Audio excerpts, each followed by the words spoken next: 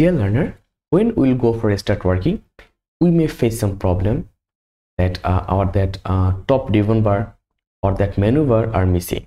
For your case, it can be. So what is how it should be like that? Just see.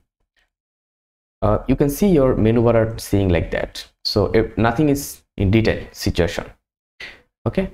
And otherwise, you can also see in that situation that everything you need, you have to take it manually, or actually this is not visible to here. So how we can solve it? It's very easy. Just come on that manage tab and double click here. Just see, when you double click here, it will gone.